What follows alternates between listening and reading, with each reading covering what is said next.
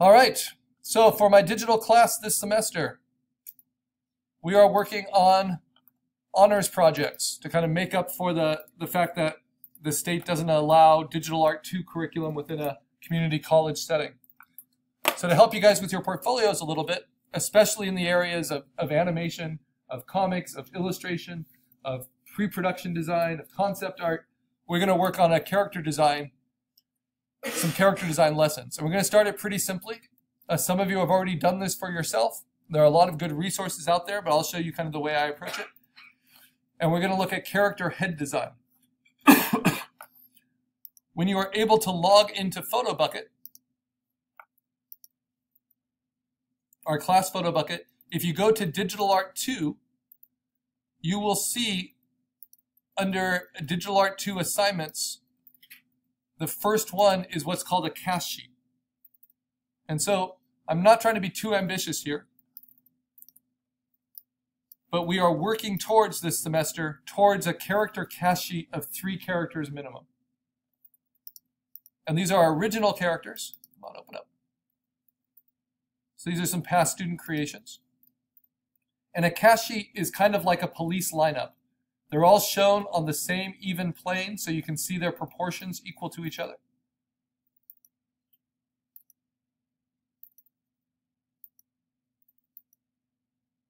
And for character designers, this is the name of the game. And these casts grow through the seasons or through the uses, through episodes, through video game levels. You just keep adding on to your cast sheet. Whether they're human figures, imaginative figures, animal figures, whatever. If they're characters that you can tell a story through, they belong on your cast sheet. So how are we going to approach this? Well, first we're going to design the head. So if you go to our Canvas page, just go to our home, you have access to my website just by clicking on my picture, right? And if you want to use our kind of Photoshop programs at home, you can just scroll down and click on the camera, and you'll get to the online photo editor, Pixlr. So I'm going to attempt to do all these kind of honors lessons in Pixlr to show you how similar it is to Photoshop and how you can do all this without having to buy something expensive. So in Pixlr, I'm going to create a new image. And we talked about resolution a little bit today. I'm going to just call this one Head Shape Sketches. And what should always be at the front of our file names? Our own name. So Karl Head Shape Sketches. It gives you a lot of preset scales. I want to go for the largest it allows, which is 1024 by 768. This is really only good for web publication, but that's fine for digital sketches. Okay. I don't want it to be transparent. Okay, now, if you go back to my website and you click on my little icon there and we go to commercial art, we can see some examples of character designs and head sheets, especially under this one, Pete's Dragon. So this is what a face sheet is, sometimes called an expression sheet. And what it needs to have minimum is it needs to have a front view of the character, a side view of the character, and a 3/4 view of the character. Mine here are kind of showing a whole range of expressions. Ultimately, what you do is you design the head front and side first before you build a body to go with it. All right? So this is also where we can brainstorm a little bit, loosen up. I'm going to choose a soft 20 pixel brush with an opacity that's around 80. And I'm going to brainstorm. I'm going to do a character. Let's make it even smaller than 80. Or smaller than 20. Let's do 9.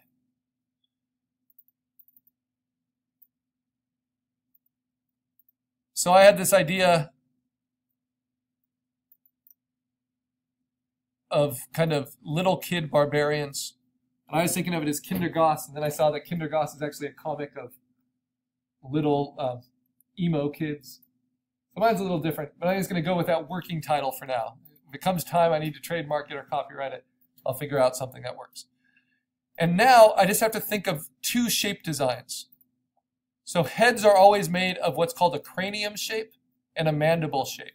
So if you think of a standard skull, they're egg shapes, right? This is from the front. And then from the side, the skull looks like this. You have the cranium, which is circular, and you have a mask-like mandible.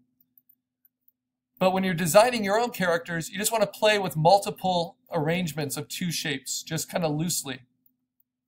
Maybe they start with circles, maybe they start with something else. And just fill your page with these doodles. This is the first kind of loosening exercise I want. This is especially necessary if you're used to always drawing in a certain style or a certain way. I want you to see that it all breaks down to shape, first and foremost. So you see all these shapes are overlapping slightly. Now I'm going to switch colors. Maybe go to a blue. And I'm going to try to turn these into faces. And I might even do that on a new layer. So what's nice about Pixlr is you can use Command-Z to go multiple steps back. I create a new layer on top. I'm going to take that background layer, double-click it, or unlock it by clicking on lock, change it to layer 0, so that I can take its opacity down by going to the settings on the layer and just toggling it down. That allows me on layer 1 to kind of draw in eyes. So if I'm drawing kind of a Marvel's comics character, I would use the regular skull, put the eyes on the eye line, put in a hairline, make what looks like a pretty commonplace hero or villain, right? And then I would match those things to the side.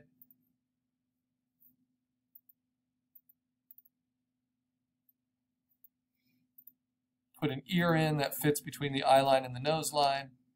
And we'll get into these particularities pretty soon once we've sketched a little bit. But for these shapes, this is where it gets a little bit more interesting. I have to decide where the eye line should be and kind of cut a line through. Usually it's halfway up the head, from the bottom of the shape to the top of the shape. And then I do an action line, which shows the curve of the head. That's where the nose would be. But you can try experimenting with eye lines that are up near the top, eye lines that are even down a little bit. Notice I'm drawing eyes, but I'm not really following any rules as to how close together they should be or not. I'm just drawing the action lines and the eye lines. It's a great way to doodle and play with face designs.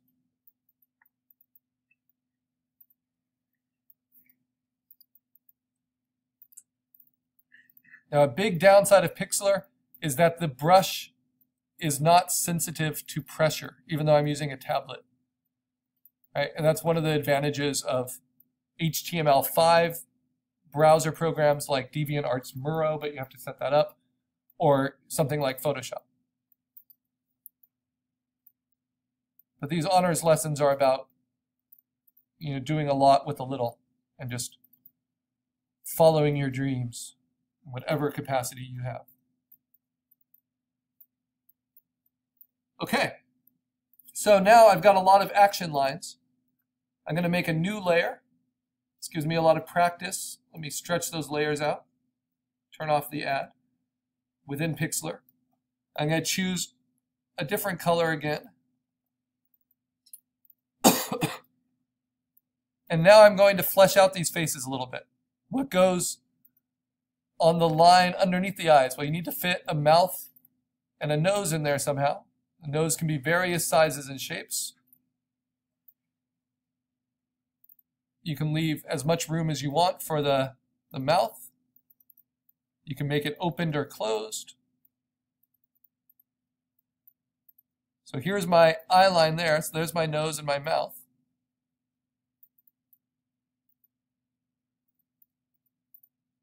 But you're going to see you have certain tendencies that repeat themselves over and over again, even in these kind of ridiculous shapes. You want to pay attention to those somewhat. All right? And now you want to think, okay, which ones are most appealing? Which ones do you think you might actually want to do something with? And I'm drawn to these two down here. Drawn a little bit to this one. And a little bit to this one. Now this is what you would call a pear-shaped caricature. This is closer to a light bulb shape. This is definitely a light bulb shape. This one's more like an eggplant or something. And so you can kind of understand ways you want to work. This one is a very difficult one. So how might this be turned into a character? Well, you would just add an ear, you would add a neck, and you would figure out how to resolve this weird cranium shape into maybe a hairstyle. Exactly. You kind of balance out the character, right? But any one of these can be turned into a working character design. You can always add shapes for hair on top. You can refine shapes, add details. And this is basically how the art of caricature works as well. So I have a vision of a little kid with a Viking helmet, right? So this is going to inform that. And so now on a new layer, and maybe a new color, this will be my last one, maybe a dark green. I'm going to draw just a really quick kind of targeted sketch. So I'm thinking maybe my shape should look something like that, a little light bulbish. My eye line in the middle, my eyes fairly large, or at least spaced large between nose and mouth. But then I want the top to have this Viking helmet.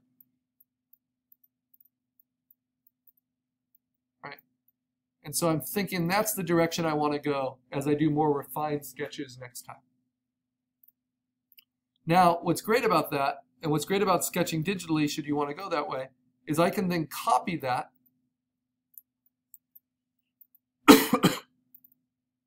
and make a new layer,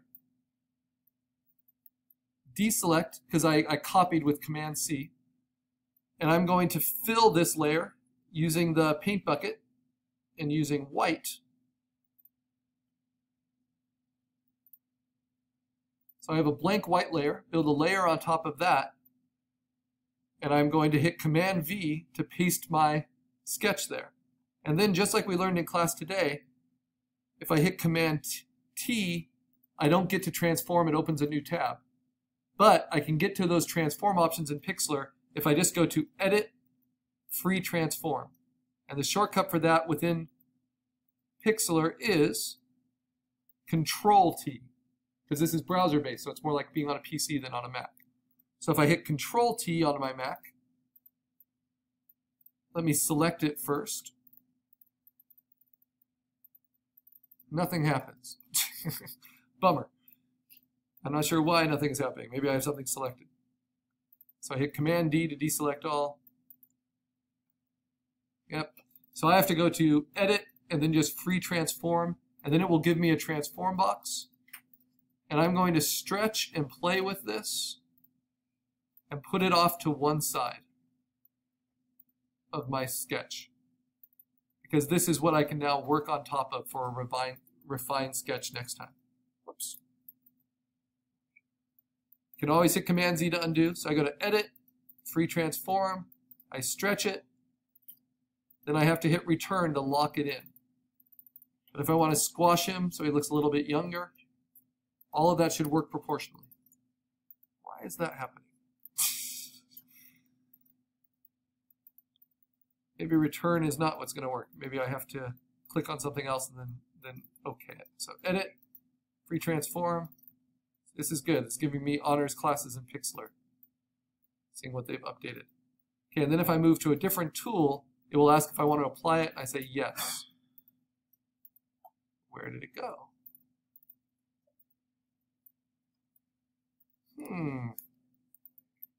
Keeps doing something very weird. I'm going to try just to see if this is a glitch of my tablet.